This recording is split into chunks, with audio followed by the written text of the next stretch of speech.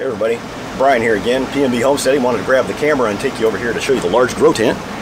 We've got quite a few peppers that are set on these little sweet pepper plants. And I cut back on the water and you can see the new green growth is really starting to go.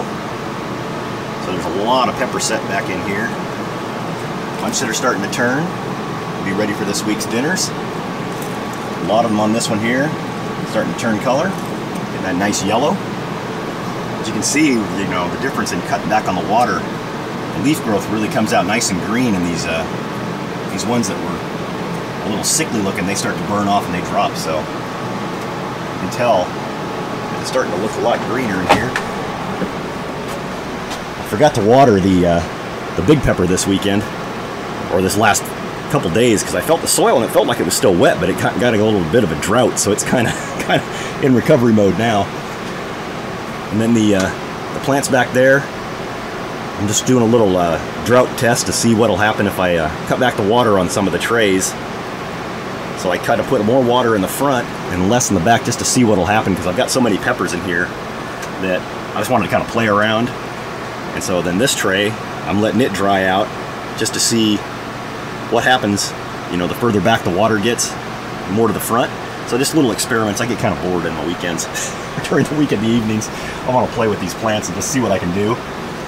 And then this tomato plant, you can see there's a lot of, fruit set. The ones that we were pointing out last week, they're getting a little bigger. So they're, about the size of a nickel now. For other viewers, that's about, that big. That's a US currency, hard currency. But there's a lot of fruit set coming back in here, so we're gonna have a nice second harvest off of this plant here, because that's all new growth coming back in here.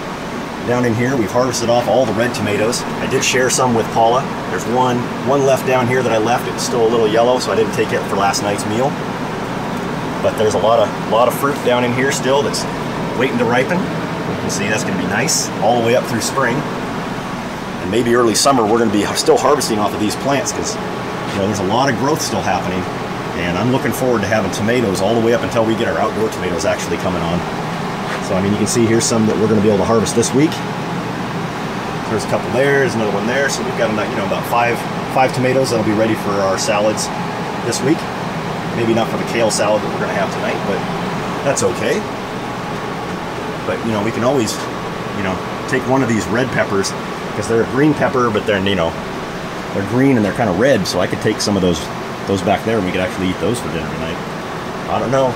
Lots of options when you grow your own food inside the indoors in the over the winter and in the spring. So all right, well, hope you guys enjoyed this update. This is the large grow tent here on PNB Homestead. Talk to you again. Bye.